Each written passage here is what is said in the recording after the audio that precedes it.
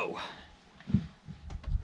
Hey everybody, this is Gary from Dixie Overland, and this is going to be the first of a video series that I'm going to call Tailgate Talk. Alright, so this is kind of one of those videos where I'm just going to kind of try to get it all in one take and, just talk to the camera a little bit, talk to you guys, the audience, and sort of, talk about some things related to the Jeep, Gladiator, overlanding, some of the experiences we've had, anything like that. So I guess I'll just go ahead and start out. It says, well, Gary, have you ever taken your Gladiator overlanding yet? And the answer to that is not yet. However, that is coming up very, very soon. The time that I'm recording this video, it is Wednesday, January 13th. And so, by the way, I hope to have this uploaded very soon. And so I'm actually going this Friday, going to Hot Springs Overland Park over in Arkansas, which we're really looking forward to. And it's going to be actually a really good pressure test of how the Gladiator does, and how the gear that we have is going to be used, and anything that we need. We'll figure out what we really don't need. I think that's just as important. We'll get to test out the rooftop tent for the first time as far as sleeping in it, and seeing, our experience with that. The temperature is supposed to be somewhere around the highs in the upper 40s to low 50s, with lows being around the 30s, low 30s, down into the high 20s, which, yeah, that sounds a little chilly. So I haven't camped in weather that chilly since I was in Boy Scouts years ago. So it's going to be interesting to see. So it's Marcy and I that are going, of course. We're going to leave the dog at home this time because we want to make sure that we get everything, sorted out with our gear first before we start introducing our golden doodle goose into it. And that way, we can provide a very comfortable atmosphere for him as well whenever we go overlanding. So this is going to be a really good test. Really looking forward to it. It's going to be about 9 hours from here to drive. But we're going to stop off. I think it's about 4.5 to 5 hours. It's almost a good halfway point in Memphis, Tennessee. Get some of that famous Memphis barbecue that I hear so much about. So we'll be in the land of Elvis there. We may actually even stop by Graceland just to, see it. I've always heard about it, so it's going to be very interesting to actually see it in person, because I've never been to Memphis, Tennessee. So it's going to be really cool. I have to put on my blue suede shoes for that one. So, yeah, the opportunity that we have to do this is actually pretty cool. It's going to be over, of course, Martin Luther King weekend. So that means that we get to spend a little bit extra time out there. We're going to be arriving on Friday, spending Saturday and Sunday. So we're actually going to come back on Sunday. We want to take that Monday, to rest up and unpack our gear, get the tent aired out, all that good stuff. 'Cause the last thing you want to do is pack away a wet tent. And I think we're supposed to have the chance of some showers on Sunday. What the timing of that is going to be, whether it's going to be in the morning time when we're packing up, or whenever, we want to, be out before that, or at least, not be packing up in the rain. But I will say, though, that, even with, even if it didn't rain, condensation and all that stuff, if it gets trapped in your tent, and you get mildew introduced into that, good luck with that one to get it out. Yeah, that's basically a permanent fixture of your tent from this point on. And at that point, you're just out of luck. So, in posting this, down in the comments, I would love to see any questions that you have for Marcy or myself regarding the Gladiator, regarding anything life-wise. We've had quite a journey to get to where we are today. It's not been the easiest journey by any means, but the thing is that we are here, and that we are, living and trying to encourage others to take advantage of every moment that life gives you, just because, honestly, tomorrow is not guaranteed. Even though it's not guaranteed, you still want to be smart about it, though. I'll say that. But just again, ideas for Tailgate Talk, and some of the different things that you want us to talk about. Another thing, I mean, again, you see the rooftop tents on here. That was bit of an effort. Shout out to my buddy Randy for helping me put this on. It's not a feather. This thing weighs about 130 pounds or so.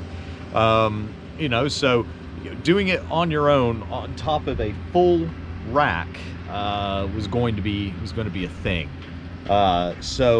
Anyway, he helped ensure that success, and so very, very grateful to him to do that. And then of course we secured it down to the rails that we have. And you know, I actually think that I may have to modify the bed rack just slightly.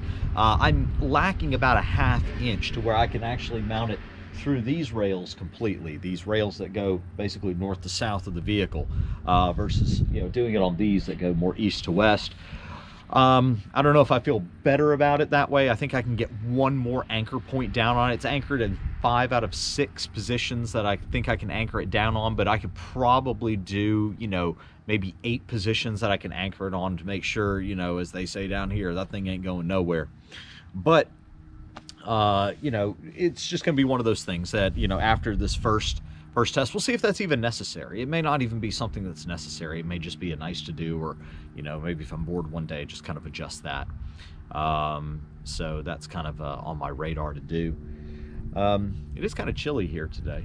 It's in the low 40s, which, you know, for Alabama, we're not used to cold weather very much, or at least not for prolonged amounts of time. And if we are out in the cold, we're sitting in a deer stand or something like that, you know, we're not just out and about in it just to be out and about in it. So I'm actually looking forward to spring, because I'm not a big fan of the cold weather anyway, personally. Some people are. It's great. Yeah, if you like being cold, that's cool. I'm more of a tropical person. I'd rather be hot than cold, because I feel like I can do more when it's hot outside versus when it's cold outside. That's just my opinion. So that's how I like it. You know, I am here in the driveway, by the way, so if you hear cars drive by or anything like that, that's what's going on. This neighborhood's under construction, so we have a lot of vehicles, a lot of contractors coming in now. So, you know, not necessarily a bad thing. You know, it's progress. It's people working, people getting employment, doing jobs. So it's always an awesome thing. Always an awesome thing. Let's see, what else? Probably going to do a ceramic coating, just, you know, one of the sort of spray ceramic coatings that I can do myself. I know how to wash and clay bar a vehicle, so I'm going to do that full prep. And the reason I'm going to do that, you know, I'm not trying to keep the Gladiator very frou-frou or anything like that. I understand it's a Jeep. It's made to get muddy and this and this. Yeah, that's great until you have to wash all that mud off, or until you have to, you know, get resprays because your paint deteriorated, your clear coat deteriorated. It also discourages scratching on it. So again, you know, you pay a lot of money for these things. Why wouldn't you want them to stay new looking as long as you could? And the one that I've seen as far as the best ceramic spray is by Turtle Wax, the Hybrid Solutions by Turtle Wax. There's an awesome channel out there called Project Farm, and I'll link it down in the description below. But Project Farm, he does tests on all kinds of things, and he does them so thoroughly and very scientifically, measures everything, does things, but it's not boring by any means. You know, it's basically what Consumer Reports, the magazine, used to be. And now, you know, you get a few ads put in your magazine. It's amazing how your product views sort of switch and skew a little bit, where this product was, you know, maybe not performing so high, and now because they took out an ad in your magazine, that kind of has changed their opinion a little bit. Well, with Project Farm, he's not sponsored by anybody. You know, he gets all of his money through YouTube and Patreon subscribers. So he does very honest reviews on everything. And anyway, going, you know, not to get off in too much of a tangent, but the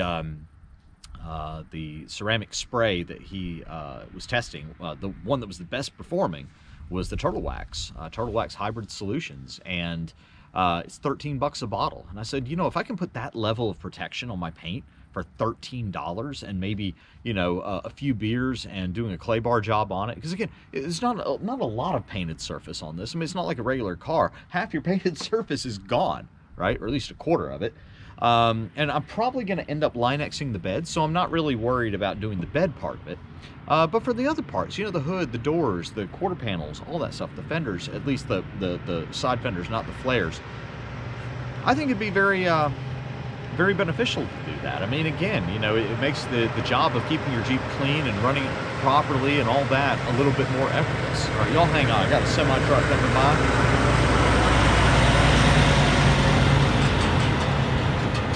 I'm going to give a wave to our hardworking dudes out there that do all this transport and stuff like that. My dad was a truck driver for over 20 years in the civilian world, and he did it in the military as well. So, I mean, these dudes work very, very hard. So, yeah, I'm happy to have them around here doing things. So, anyway, I think this video is right at about 10 plus minutes. So, I'm probably going to go ahead and wrap it up. Some future stuff that's coming. Oh, there's a video that I've made about, does a rooftop tent reduce your gas mileage? And by how much? Especially with a full bed rack. All right, not the half bed rack that goes below the cab, but a full bed rack. So that is going to be coming out here very shortly. So I can't wait for that. Go over to Dixie Overland on Instagram and find us on Instagram. It's a just our Instagram page, again, showcasing some of the stuff that we do, more in still life photos versus video. But again, thanks so much for watching this video, for subscribing to our channel. If you have not already, please do. I feel like all the best is yet to come. There's going to be a lot of good stuff here with this Jeep Gladiator that we can't wait to showcase. You know, again, hit the bell for notifications, like the video, please, and I'll see you next time for the next episode of Tailgate Talk. This is Gary from Dixie Overland. Have a good one.